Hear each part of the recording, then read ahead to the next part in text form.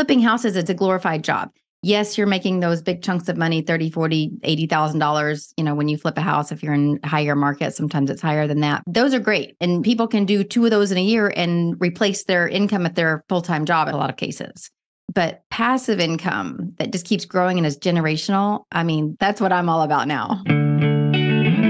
Welcome to the Rental Property Owner and Real Estate Investor Podcast, brought to you by the Rental Property Owner Association, providing benefits and services to real estate investors and rental property owners for over 48 years. With your host, Brian Hamrick from Hamrick Investment Group. This episode is sponsored by Green Property Management, managing everything from single-family homes to apartment complexes in the West Michigan area. Find out more at greenpropertymgt.com. And RCB and Associates, helping real estate investors and small business owners navigate the complex world of health insurance and Medicare benefits at rcbassociatesllc.com. Hello and welcome to episode 373. Today, we're going to talk with a married couple who together have weathered the ups and downs of real estate investing through good and difficult markets. Back in 2007, Glenn and Amber Schworm owed $80,000 on their credit cards, and they had a family to take care of. They turned to real estate investing just as the market began crashing. Still, they persisted with their flipping and renovation business and have since helped others flip over 1,000 homes worth over $85 million. Glenn and Amber recently published their first book, The Birth of the Everyday Real Estate Investor. Glenn and Amber, congratulations on your book and welcome to the show.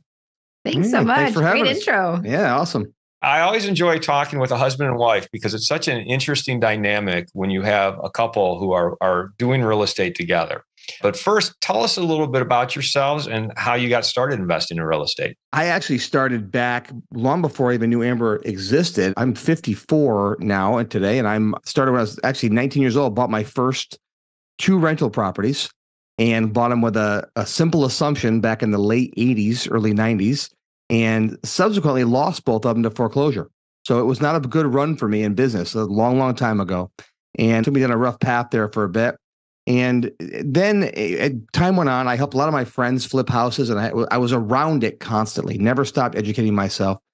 And Amber and I connected. We were friends for a while, business partners in another venture, and we bought our first rental property in 2003. And I wanted to buy rentals. I love residual income, and I wanted rental income. That's what I wanted, that passive income.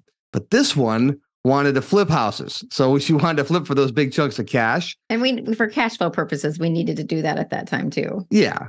So we wanted to make money to pay off those credit cards and figure it out. So we started flipping in 2007, did all the work ourselves in the first 3 actually. And long story short, here we are 1,000 deals later, and we're still cranking out about 100 deals a year. We live on the coast in Florida, and our business operates in upstate New York, and we've got about 50 some rentals that we own, mostly all houses, single families. And we're building that portfolio out, and away we go. Now it's more of a passive business and passive income for us. Amber, I'm interested in hearing your side of that. How did you come to investing in real estate? I think some of it was just, we definitely had an interest in real estate, but we didn't know what we didn't know. When I thought about renting houses or being a landlord, that's exactly what I thought of it would be, is I'm going to get the 2:00 in the morning phone call that the toilet's overflowing and, I'm locked out of my house or whatever. I didn't really realize the bigger picture that you can have people that handle all that for you in a property management company. So what's funny is I did, I think a lot of people are attracted to that flipping initially because that's like the sexy part of real estate. I get to take something ugly and make it into something beautiful, and the whole design process and all of that. And that does have its appeal, and it does have its profit margin as far, that we needed those big chunks of cash at that time. But I've done a total 180.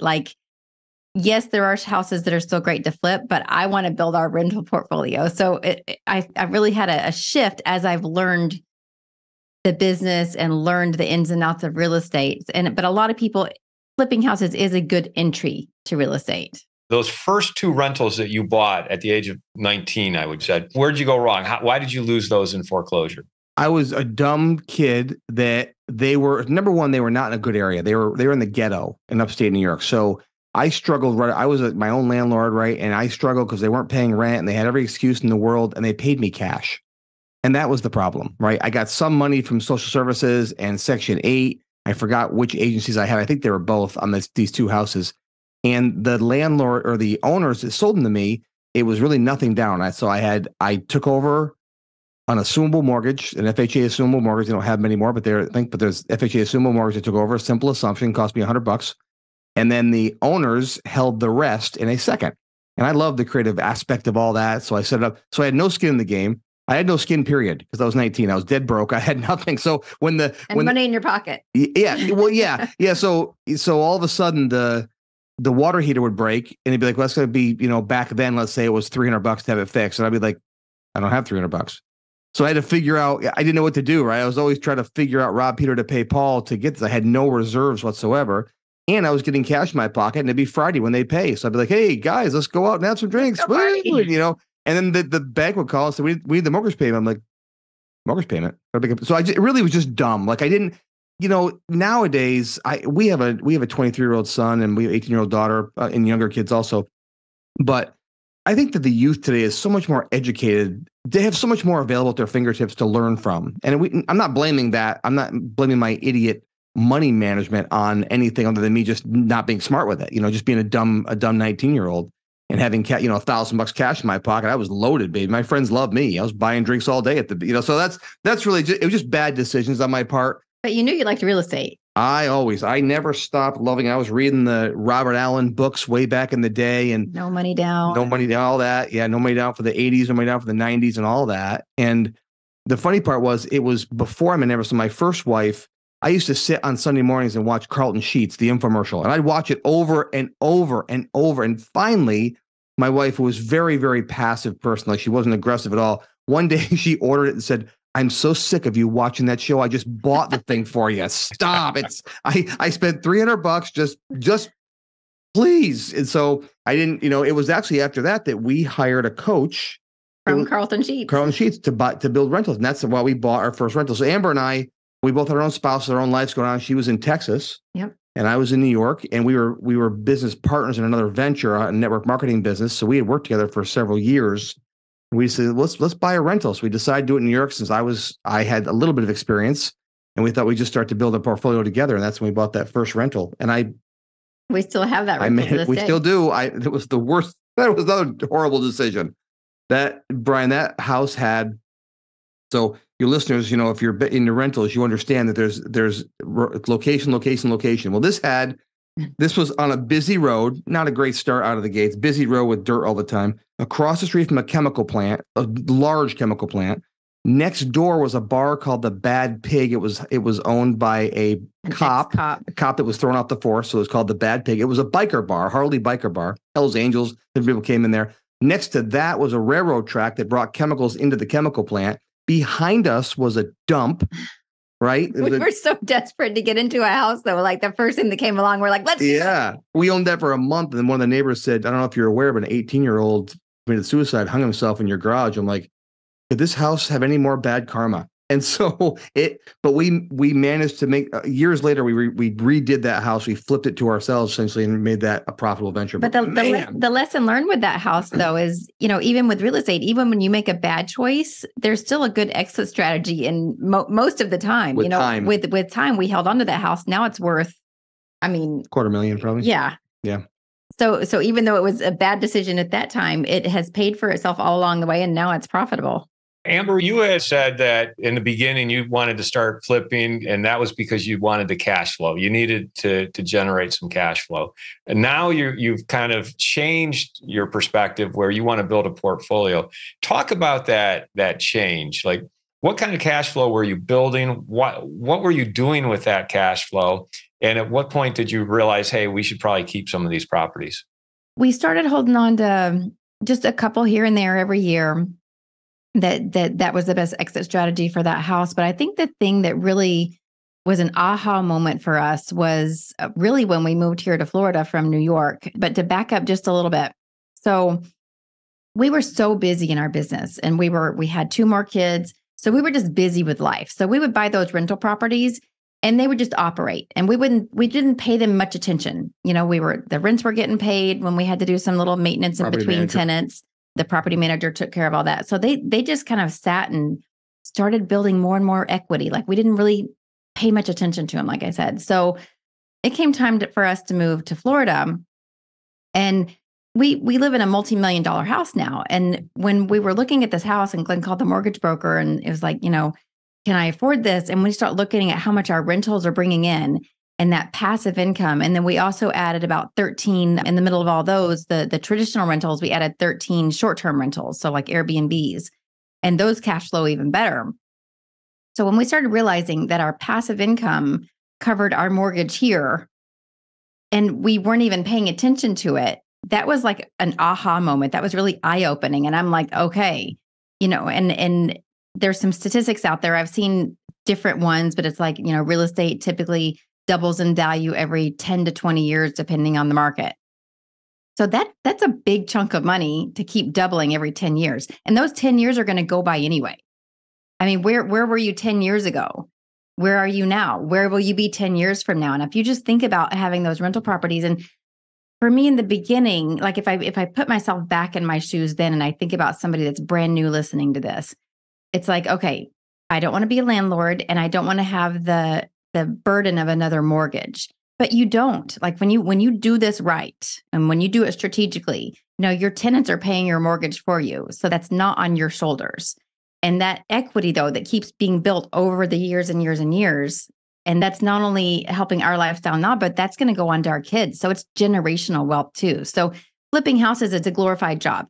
Yes, you're making those big chunks of money, $30,000, $40,000, $80,000, when you flip a house. If you're in higher markets, sometimes it's higher than that. Those are great. And people can do 2 of those in a year and replace their income at their full-time job in a lot of cases. But passive income that just keeps growing and is generational, I mean, that's what I'm all about now. I think, Brian, too, one of the things that was really an eye-opener is that we ignored that account. We have that under a corporate name, and then we have all of our LLCs are structured under that. And I said, let it grow like a retirement account. I don't care. And it started to accumulate some cash, and then when Amber started to manage the Airbnb business, the short-term rental business, her and my son do that together. Her and our son do that together. And so they fired me from that job. They said, we don't want you out. You're too many good ideas. Get out. You're an idea guy. Get out of here. Let us run that business. And so we looked in there one day, we had multiple 6 figures accumulated in there. And we went, well, that's interesting. I'm ignoring that business, and it's doing quite well. So it was really an eye opener for us. Yeah. And So I just want more now. I want more rentals. Yeah, she's bugging me now. I'm like, well, honey, I know we're working on that. We're building a system to do that. So, more doors. Yeah. It seems like from what you're saying, you've certainly done some of the heavy lifting on some of your properties, certainly the flips. But from the very beginning, you were hiring third-party management. You were being more passive in certain investments that you had. A lot of people are like, they're going to be all in on one side or all in on the other side. You're in both sides. Why is that? And what side do you prefer to be on? I love the rental business, but I also like, we have a big education business where we teach people how to do what we do. And so the people are drawn to the cash flow. And so I have when I say I mean we, by the way. So we have a team in New York that is so dedicated and they love what they do. And so we find rentals because we're looking for flips and wholesale deals up there in New York. And we've been in the market for so long up there. We've been doing it for 15, going on 16 years now. And we have a really strong brand. We're on TV. We're on, all the major media. So we're really well known up there. So it's one of those things that it's a business that runs virtually without any input from us. So we've been able to make that as passive as you can make it as an owner. I'm still involved in a meeting once a week, and I talk to my leaders a couple of times a week for different things here or there. But for the most part, it runs without our daily input. So that is a cash generator. It's a passive business, if you will. Because of that, we're closing on a 9-unit next week that we stumbled onto through our marketing. Guy called up and said, I want to sell. He's selling it for $150,000 under market value because he wants out. He's known of us for years. He was a golf course owner, so we knew him. He sold his golf course. He made lots of money. So I just want to get out. I don't want the headache. I don't want to list it. And so we keep finding deals because of that machine. So I'm hesitant to shut that machine down because it finds deals for us now. And the truth is, every property has a best exit strategy for that property. And depending on where the business is with cash flow, sometimes it makes sense to flip a house versus rent it. We keep talking about we're going to do it here in Florida, but I'm hesitant because we don't have the connections here. In New York, if something goes wrong, we call our project manager, it's taken care of. Or we have a property management company and then a project manager who handles all the repairs and flips. So we have these people on staff. We don't have that staff here in Florida. So I know that would fall on me, and I don't want to, we haven't gotten there yet. I keep telling Amber, let's just be careful not to get too many things going because I don't need the phone ringing. I've gotten away from that. So we like to build things out as systems, Brian. I think that's what it boils down for us. We like to build it in systems so that we like using people for their best and highest use. So if, like we are good at leading, building companies, building systems, I don't want to be the guy out there, plunging a toilet because we haven't set up a property management company or have enough connections to fix stuff when it breaks. Yeah, we only did the work on the first 3 flips ourselves, and then we started hiring everything out. And that's what we encourage all our students to do, because you actually make a lot more money subbing it out versus doing it yourself, simply because of like holding time and all that nonsense. But I think real estate investing is so cool though, because you take 2 people like us, neither one of us had college degrees. We were completely green. Glenn still to this day doesn't know how to read a tape measure. Don't have to. Like we didn't know anything. Like we have learned as we have gone along. It started with one house, and then it started with another, and then we just kind of, we made a business out of it, and now it's our lifestyle. Like we love being able to do this together, and even working together as husband and wife. That certainly had its challenges, but we can do a whole other podcast. No. But I love that real estate investing doesn't require any sort of special skill set. Like you don't have to have a degree. It doesn't matter how old you are. It doesn't matter if you're a man or a woman. Nothing matters. Is if your drive is there and you're hungry enough and you're willing to learn what it takes, like you can do it. It's RPOA annual conference time again, and Green Property Management is excited to invite you to their RPOA conference booth for a special introduction to Green Property Management, a leading property management company in West Michigan. As you've heard me mention, Green Property Management manages over 370 doors for me, and I couldn't be happier. Their experienced team of professionals will be on site at the event, ready to answer any questions and provide insight into how they can help make your property investments run smoothly and professionally. Be sure to stop by the booth for more information about what they do and how they can help. Like me, you'll be glad you did. To contact Green Property Management directly, call 866-95-GREEN or visit their website at livegreenlocal.com. If you're thinking of leaving your W-2 job and becoming a full-time real estate investor, one of the greatest costs you must consider is healthcare for you and your family. When I made this transition myself, I found the whole healthcare insurance process to be confusing and frustrating. That's why I'm glad I met Chad Creasy at RCB & Associates. Chad is a professional health insurance agent who helps real estate investors and small business owners understand and choose their best healthcare options. And best of all, his services are covered by the insurance company and won't cost you a dime. If you live in Michigan and are expecting a change in your healthcare insurance coverage for any reason, or losing employer coverage or transitioning into Medicare, then you owe it to yourself to contact Chad Creasy at rcbassociatesllc.com. It really seems like you've been very successful in turning your real estate into a business and putting the team together and the systems together. And I'm wondering if you can entertain me here and inventory the different businesses you have under that real estate umbrella. It sounds like you have multiple businesses going on, kind of going back to that Robert Allen, multiple streams of income that you mentioned. You took that to heart, it seems like, and really internalized that. But not just inventory, what are the different businesses that Glenn and Amber are doing, but what is your level of activity in those businesses? Signature Home Buyers is our it's our real estate investing company, not just a flipping, but that's the one that goes out and finds deals. And that does wholesaling, flipping, and buys rentals and all that. That's the one that started it all. Right. Yeah. We call that that's kind of our core business. That's the one that we started. So that business is, like I said, that does about 100 deals a year. Involvement is really a few meetings a week. It's in New York, so I'm not looking at houses. I mean, we live in the coast in Florida, so we're not looking at that anymore. I have minimal involvement in that one at all now. I used to do the project management and the design in that company, but now You're not really involved. I'm not really fair involved to say, not at all. Yeah. Yeah. And I am just I'm grooming new leaders and they know that I want to step more and more out. So I'm grooming them, and they're really, when you find the right people, it's a game changer. But I had the wrong people for even up till 5 months ago. I found the right people inside my company in different spots, put them in the right spots, and man, game changer. So that's that company. So I'm developing leaders in that company. Next is we have a brokerage.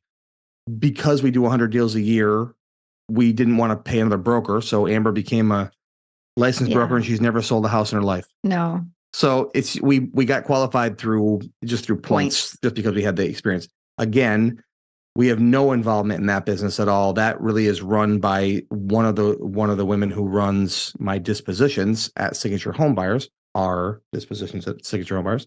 So she's the broker, so she runs all that day to day. We have a couple of agents that do some other leads that come in, so they'll handle other leads out there and do that. We have certainly our rental portfolio that takes everything on. That's mostly managed by a property management company. Involvement there really is looking at reports and any repairs over $500.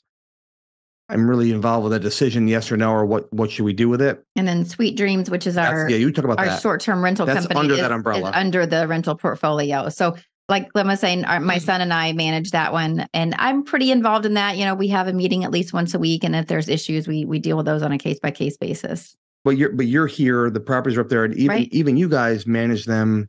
Our son, he gets 10% of all revenue in the door.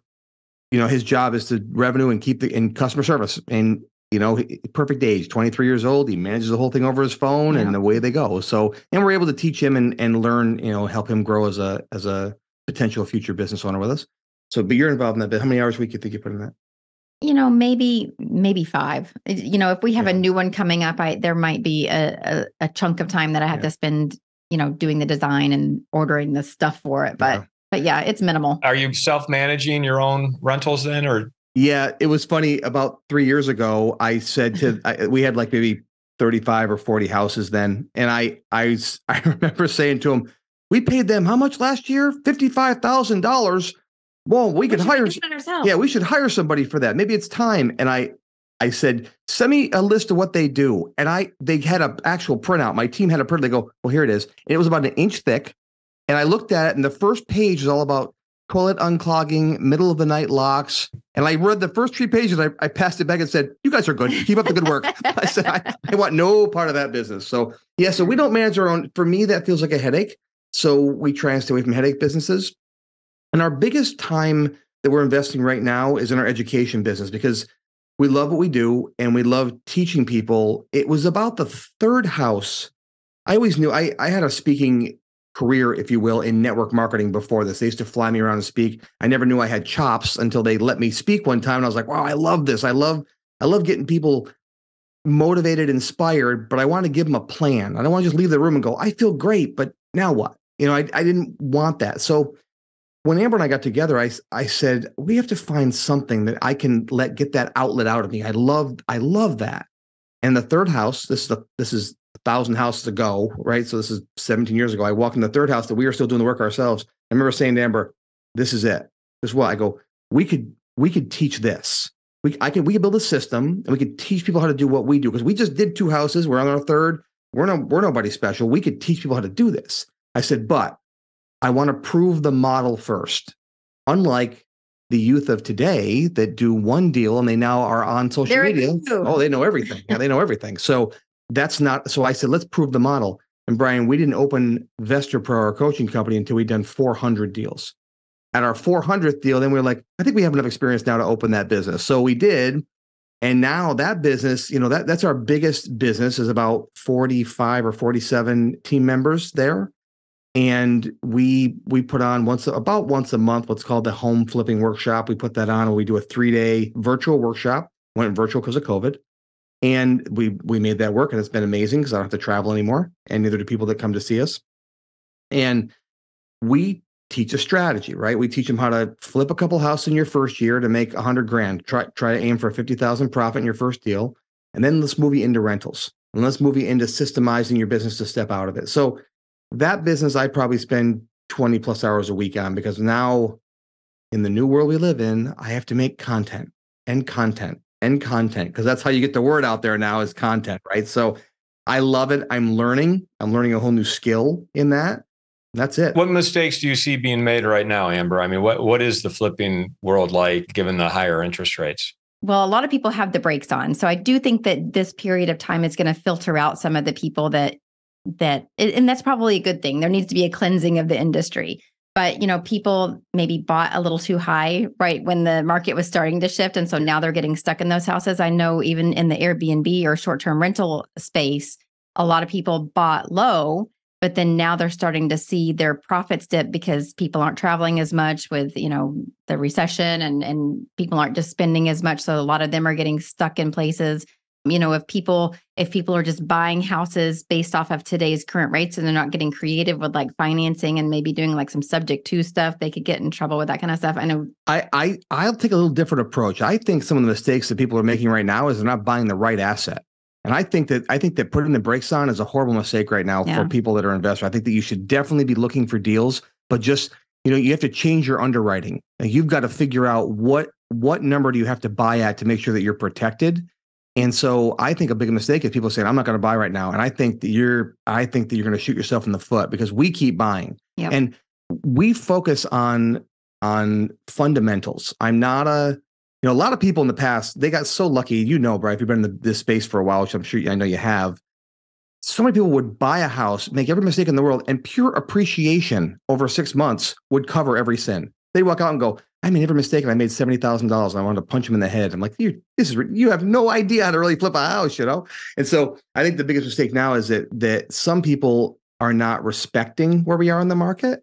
So they are not being cautious. I think number one, you should be buying houses, but I think you should focus on the first-time home buyers. That's where I think that the market is, because for me, that's where the market always is. It's always this, that will never go away. That market never dies out. You should be buying houses that you can then flip to first-time home buyers. Or turn them into rentals. Yeah. I think with what's going on in the market, I'm wondering, 5-10 years from now, how hard is it going to be to get your hands on a single-family home? And I think if it's going to be that much harder, if the inventory gets that much dwindled down over the years and gets more and more expensive just so the elite can afford a house, I'll tell you, I think that's going to be a valuable piece of real estate to hang on to. So that's my personal opinion on single family homes. Well, my crystal ball doesn't know it's broken, but that's what I kind of think. I'm thinking to myself, man, more people are buying houses, buying rentals, and a lot of people aren't going to want to sell because they're into 3% mortgages. We got our house the reason we could afford our house down here was it was at 2.85%. When I heard the payment, I went, what? That was like an eye opener. Like, wow, we make triple that payment in our passive income. This is amazing. But it's a new reality now with higher rates. So you do have to change your parameters. As we wrap it up here, Amber and Glenn, each of you tell me what your favorite hack or app is. I'm going to take kind of a life approach at this, because when you have multiple businesses and family and everything else, sometimes it can be hard to fit it all in. So for me, my best life hack, I think, is staying really focused in the moment that I'm in. So if I have work to do, I just try to stay really, really focused on that. If I'm spending time with my kids and my family, I try not to have my laptop or my phone out. I stay really, really focused on what I'm in instead of, being like a squirrel tracing all the different nuts that are falling from the tree. So for me, another odd answer, similar to what you're saying. I mean, odd, probably not what people are thinking. I'm not in the day-to-day in my businesses. So I wouldn't be fair for me to say what my favorite, because I don't even log into our CRM. Like, I'm that removed from my flipping company. We have Salesforce and I'm not in it. So I don't, just send me the report I want to see. I don't want to log in and look at a bunch of stuff, right? So for me, I started something about 6 months ago as an app that was a game changer for me. And if you're around us any length of time, you'll know that our tagline in our coaching business is a real estate of mind, because we're all about mindset. And so I have an app called Self-Talk. And literally I play it in the background when I'm doing whatever. If I'm out for a walk on the beach, or if I'm driving my kids to school. This morning I had a flat tire, so I had to sit there for hours. So I listened to it for a while. It just plays very positive, not just affirmations, but just ways you should be talking to yourself. And it programs in the back of your mind so that you can stay in a better spot in life. And I've noticed a huge difference. And I think you could probably speak for that. Oh yeah. If people don't have Audible, I mean, I don't have time to sit and read, but I do have times where I'm driving kids, here and there back to school. So like Audible is a great way to learn. And then another great app just for organization is Asana. especially with like business stuff, but you could also do it for your family stuff. You just like put tasks in there and put dates on them and assign, tag who's responsible for doing what. And it just keeps things from falling through the cracks. So you don't keep it all in your brain. It's actually on an app. What was the one you just said? Self-talk? Yeah, there's a book called Shad Helmstetter. What to say when you talk to yourself. What to say when you talk to yourself. Brilliant book. It's a book. And I've read it several times, and the book was really helpful, but he mentions this self-talk app that he had. And it's so funny. It was $20 a month. And I'm like, I'm not paying $20 a month. That's too much. That's too much. We make good money. So I'm just funny about I'm so funny about for $20 a month. Yeah, I'll spend 10 grand on a jet ride, but I won't spend $20 a month. You won't get me on that, right? So dumb sometimes. But I started that, and it's again that's been a game changer for me, just to help start my day by programming the way I'm thinking, so I don't, because in this economy you could easily go down a rabbit hole. If you turn the news right now, it's noise. The news is nothing but noise. Yeah, you turn the news, even you read the financial papers, and you see about recession coming and looming and all this stuff, and I don't know. It's got to hit eventually. I just don't know when. And some people say it is now, and it's definitely different now. But man, I tell you, not for us. We just haven't felt that effect. You got to keep living your life. But you got to make sure that you're looking at it from the right perspective. And I'll close that thought with this. This morning, literally took my kids to school. We were joking around the whole time. Had a good time. It was a good morning. Not every morning is a good morning going to school, but this was a good morning. I pulled in. I walked them in. They held my hand, so I love. They're 7 and 10. So those days are going to go away soon. So they held my hands. I walked out smiling, got in my car, and I was like, "That feels funny." I pulled out and went, "That feels funny." And I looked out, and my front tire was flat. I mean, all the way flat. And I literally didn't have a moment of, "Oh my God, this is terrible. I got to get to work." I said, "Well, I got an hour to kill. This is pretty good." It took 3 hours, but I spent time on Audible, and I spent time listening to that stuff. So I was able to take what could be a bad thing in my day and turn it into a good thing. And I hope that, maybe listeners are hearing that and realize that if you put the right stuff in your brain, you can get those skills. Now, I'm not perfect. I don't nail that. I don't nail that every time, but I really try hard to do that. I think that the more you can, in this economy with all the noise, if you focus on all the good out there, I think that you'll see all the good out there. And you'll have a much greater experience in life. Share with our audience how they can find out more about you or get in touch. The best way is probably glennandamber.com. As you mentioned earlier, we do have a lot of different companies and a lot of stuff going on. So we tried to put it all in one place to make it simple, but that's got links to our podcast and we have a TV show out. We have a book, all of our courses, our home flipping workshop link, all of our social media connections. Those are all on there at glennandamber.com. It's been a pleasure talking with both of you. I've enjoyed learning about your different businesses and the way you've managed to kind of automate and systematize and build a team so that you're pretty much passive in a lot of what you do, even though it seems to be doing quite well for you. So thanks for sharing a lot of your tips and insight. It's been a real pleasure talking with you. Thanks so Brian. much. You too. Thanks for having us. I want to thank everybody for listening to this episode. I'm your host, Brian Hamrick from Hamrick Investment Group, and you can find out more about me by going to higinvestor.com. That's HIGinvestor.com. And you can also ask questions and join us on Facebook by going to RPOA, Rental Property Owner and Real Estate Investor Podcast. This episode was sponsored by Green Property Management, managing everything from single-family homes to apartment complexes in the West Michigan area. Find out more at greenpropertymgt.com. And RCB & Associates, helping real estate investors and small business owners navigate the complex world of health insurance and Medicare benefits at rcbassociatesllc.com. You've been listening to the Rental Property Owner and Real Estate Investor Podcast, brought to you by the Rental Property Owner Association. You can find out more at rpoaonline.org. If you enjoyed this podcast, please go to iTunes to subscribe, rate, and review.